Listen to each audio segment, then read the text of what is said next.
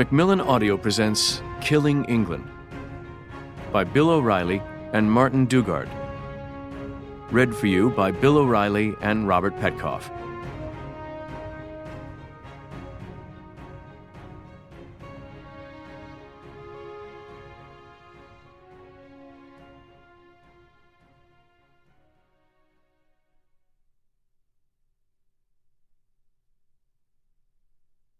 Bill O'Reilly here. This book is dedicated to all American history teachers, past and present.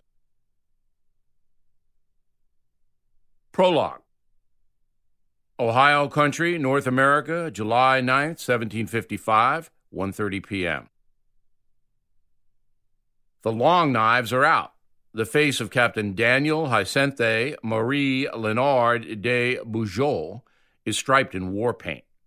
Primeval forest conceals his French Marines, Canadian militia, and Indian allies as they maneuver into position. Hidden behind boulders and ancient oak trees, they await the massive combined force of the British and colonial armies now marching toward them. Beaujeu's French and Indians are heavily outnumbered. Unlike the British, they don't have cannon that can kill and maim dozens with a single blast of canister shot. Instead, their weapons are those of a nimble guerrilla fighting force: muskets, tomahawks, war clubs to bash skulls, and sharp knives for slicing the flesh and hair from a dying man's head.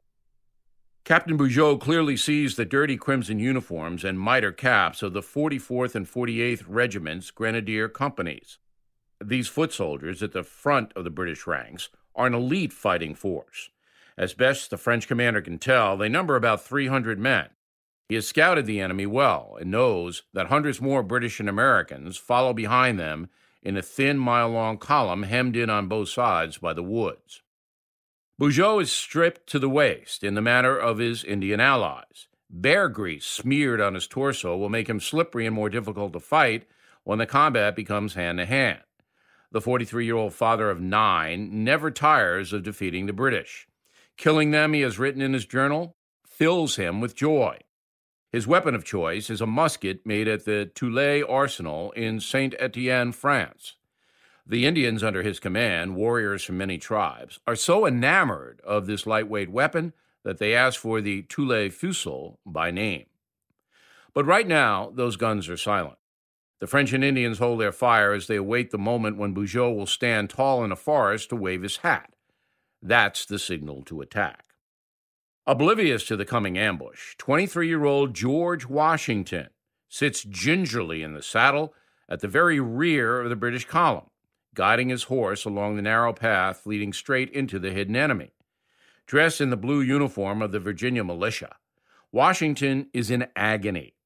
A tall and charismatic young man with large hands and a face marked by smallpox scars, Washington rides atop a pillow to protect his ailing backside from the pain of hemorrhoids.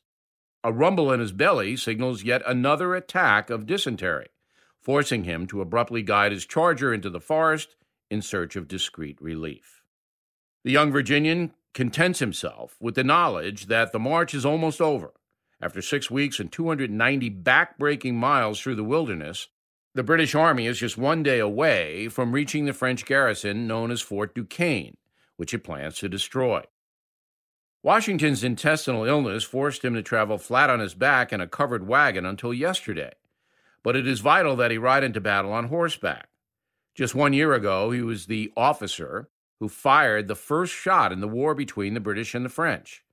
The volley fired by a young Virginian in the backwoods of America set the world on fire, is how one British historian will describe the incident. Indeed, Washington's decision to attack a small French scouting party, killing all of its soldiers, will launch what will become known as history's First World War. In time, the fighting will spread far beyond North America into Europe, Africa, and even India. But that moment of impulse eventually led to public disgrace.